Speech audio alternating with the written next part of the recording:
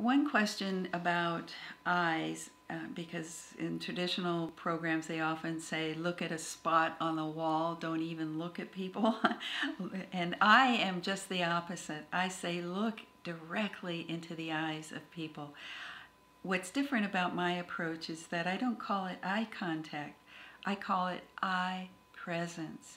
Being present with your eyes, meaning that you soften your focus so that it's not a hard stare. It's just a gazing, you might say, at the people that you're speaking with, so that when you're looking around, people don't feel like, oh, she's staring at me. They feel a different kind of sensation when it's almost like smiling from your eyes, and so that's much easier for people who are listening to you to receive you when you soften your eyes. It also helps you to allow people to look into your eyes if you soften them.